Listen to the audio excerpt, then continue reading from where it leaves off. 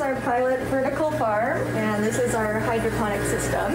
Extreme weather events like forest fires and flooding destroyed a lot of farmland in BC last year, but local researchers are working on efficient farming methods that could help with future supply chain issues. I mean, we've had heat dome this summer, fires, and also the flooding, so it's been a pretty rough, I guess, year or even just 6 months for traditional agriculture. And we've been able to grow through all of that because we're indoors, we don't need the sun, we don't need rain. We handle everything ourselves, so the plants get exactly what they need when they need it. Quanto Tech's vertical farm has rows of crops stacked tall, which reduces the space required to grow. During last year's flood in the Fraser Valley, produce from the vertical farm was flood-proof, and the organization donated food to those affected. The whole city of Chilliwack completely cut off from the traditional food supply, so we worked with the local neighboring First Nation to provide a consistent round of leafy greens to their community.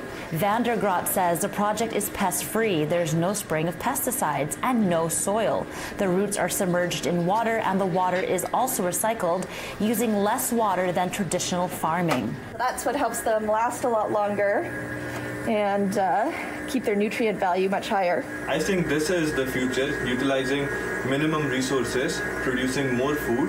Vertical farming can also be set up in small spaces. Little farms at the near the grocery stores or near where the population is concentrated. You can have this in the basements or rooftops or anywhere you like. Quanto Tech says indoor vertical farming produces consistent crops unaffected by weather, and it's fast. It takes about 30 to 35 days. Okay. And throughout the life cycle, they'll stay in the propagation shelf for about 2 weeks, and in these shelves for about 2 to 3 weeks. That's a total of 35 days.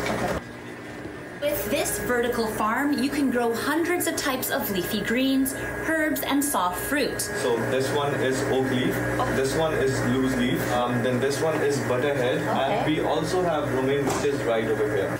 I'm about to try this lettuce grown here by researchers. Tastes like lettuce. Quanto Tech is planning to expand the pilot in the near future. In Chilliwack, Angela Bauer, City News.